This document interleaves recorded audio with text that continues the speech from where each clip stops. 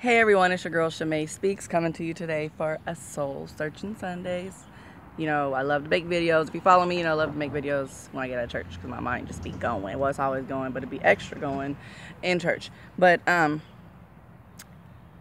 was thinking about things, and you know, in church they talk about God has an ability to renew your mind, and I really firmly believe that. But I do know that it's a personal decision within inside you that you have to make in order for that to happen.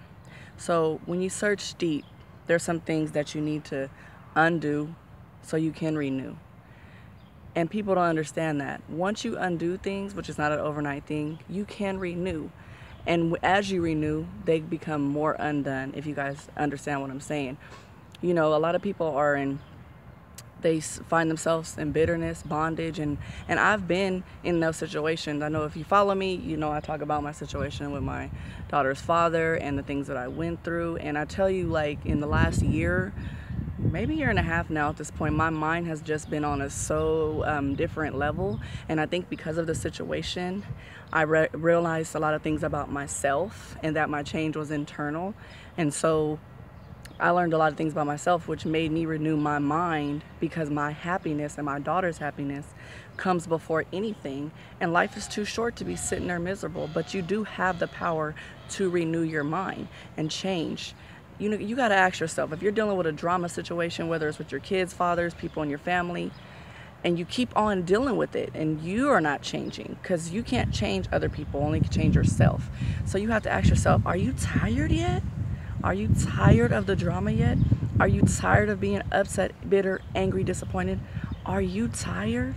Because if you're tired, it's time to start undoing to renew. But it's a purpose thing you have to do. You have to do this on purpose. You know, another lady, T Boogie, on my Facebook, she always says be positive on purpose. It is a must that you are positive on purpose. Anything you do is on purpose. And I always compare it to a drug addict who's getting off drugs. Honey, you got to go to meetings on purpose. You got to go to rehab on purpose. You got to be strong and pray on purpose.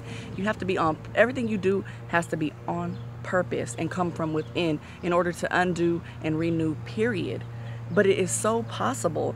And remember this, it's always easy to stay in the drama, but nothing easy is ever worth it. If you think about the things that you've got that's been easy, usually it's not worth it. And the things that give you the biggest internal payoff is never easy, because it takes a lot of work to get to a place of a renewed mind. But you can have that. So ask yourself, as I said, if you're in a situation, are you tired yet? Are you tired yet? Are you ready to do something different? You can't change them, but you can change and renew you. So remember that. Do everything on purpose. Listen to motivational things on purpose. Join the church. Pray on purpose. Think positive on purpose. And as you start to create that habit, trust me, your mind will renew. But everything that you renew is within you. And if you don't know that, you got to do some soul searching. So it's Soul Searching Sunday. It's your girl Shamay Speaks. Check out my books, my videos, my YouTube, my Facebook, and you can go on my website, shamayspeaks.com. If you order any of my books, I autograph them personally for you. So remember that you can undo and renew your mind, and God will always give you the power to come anew. Be positive, make positive changes, and work on your mindset, and be purposeful when you do it.